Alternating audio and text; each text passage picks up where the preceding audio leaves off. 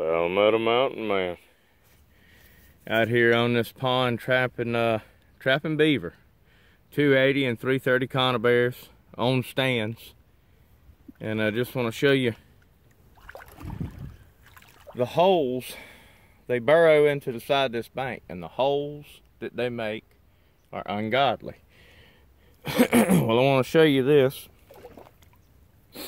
You can see how deep that is on my wader legs.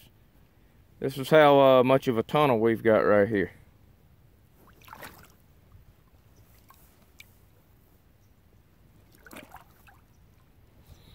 That's how deep that tunnel is that is paddled out by their front but mainly back feet as they go into the bank itself. You'll see nothing that really looks like a lodge per se.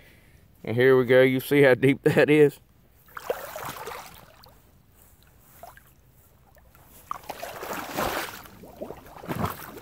Now, I was ankle deep, sunk up to middle of calf.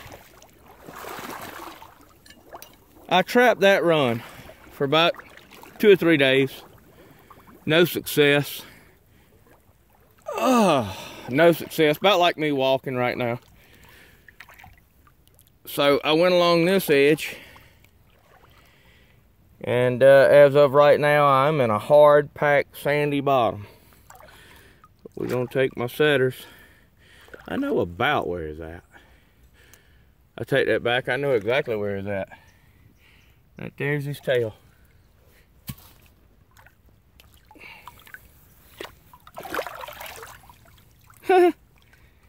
Yeah.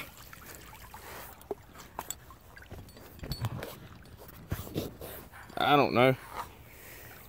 15, maybe 20 pounds. Anyhow, I just wanted to show what these bank dens can and sometimes don't look like. A lot of times they don't fit the script as far as what a bank den should resemble. Sure, I've got mounds of dirt and I've got grass and I've got trees growing, but I have nothing that resembles the stacks of sticks and different gnawings on top over their air hole. Just thought I'd share it with you. Y'all have a good one. Later.